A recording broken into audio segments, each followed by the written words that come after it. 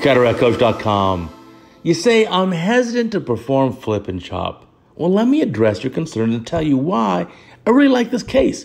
Complete cataract case shown start to finish. Starting off here, making our pars and Ds incision. You can see it's a pretty good dilation, good draping, pretty routine case.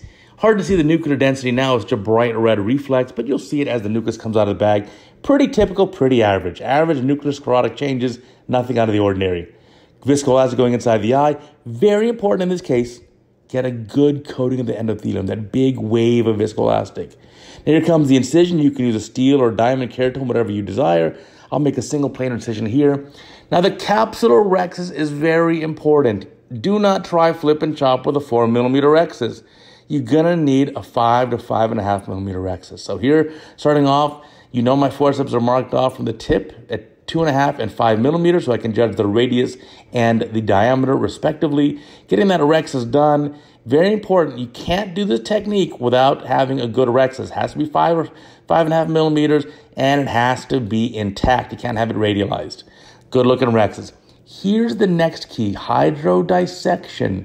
And once the first fluid wave goes through, don't stop, keep injecting. So I'm looking for that first fluid wave. There it is. And keep injecting, inject, inject. Nope, not enough. Try again. Inject it. There it is. There's the equator of the nucleus coming up. I'll kind of dig into the nucleus and get it flipped to the side. So now it's flipped out of the bag. Extra viscoelastic to coat that central corneal endothelium. That looks good. Now phaco probe. High vacuum, high flow, 40 cc's a minute, about 500mm of mercury vacuum. Buzz into it, chop it in half. Now you've got two halves. Each half can now just be emulsified.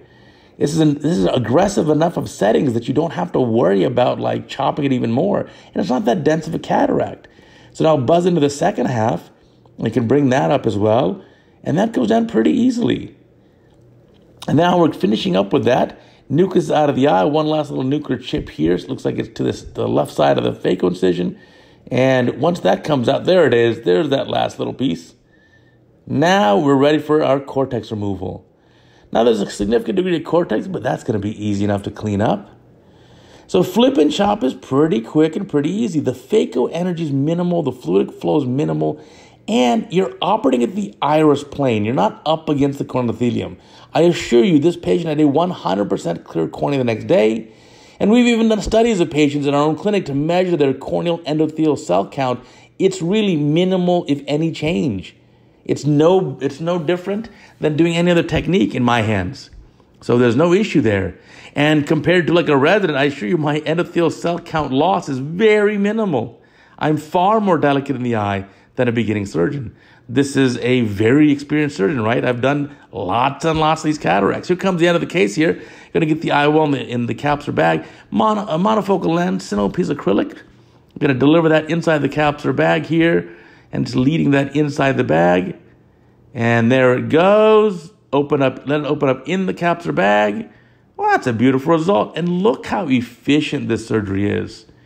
You know, there's really minimal amount of post-op edema in these eyes. And the reason is because we're doing so little inside these eyes. The amount of fluid flow is very minimal. The amount of ultrasonic energy is very low. And we're even in the eye for a very minimal period of time here. We're not in the eye for a long period of time. This whole case is about 4 minutes.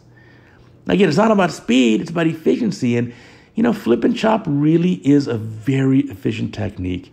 And I encourage you to learn it. It's not difficult. And for routine cases, if they're anywhere in that 2 to 3 plus NS range for your average case, this is really going to make you a more efficient surgeon and give your patients a beautiful outcome with a high margin of safety.